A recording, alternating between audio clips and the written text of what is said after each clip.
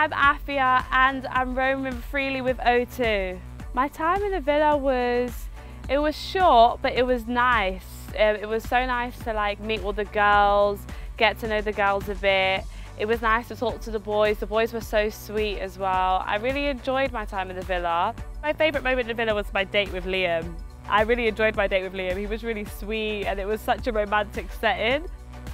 I would definitely give myself the advice to maybe do things differently, maybe put myself a bit more out there with the boys.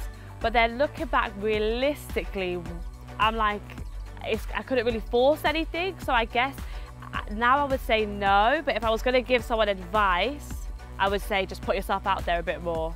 The one moment I wish I could have shared with my best friend was probably walking into the villa. When you walk in, it's so surreal and it really does just feel like you're walking into like a group of people's shared home, if that makes sense. And it was just so surreal, it was so beautiful. I would have loved to share that with my best friend because she probably just would have went nuts.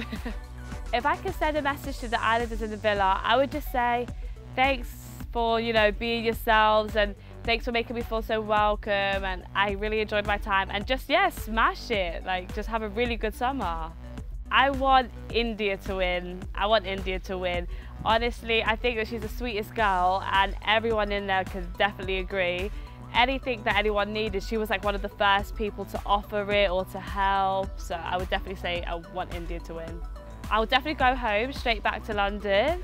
And the first person I'll probably see is either my dad or my roommate, my best friend. So between the two, I'll be happy with either. I would like to go to Greece because I really want to go to, I don't know where it is, but it's like all white. I think it's Santorini that it might be, but I really want to go there.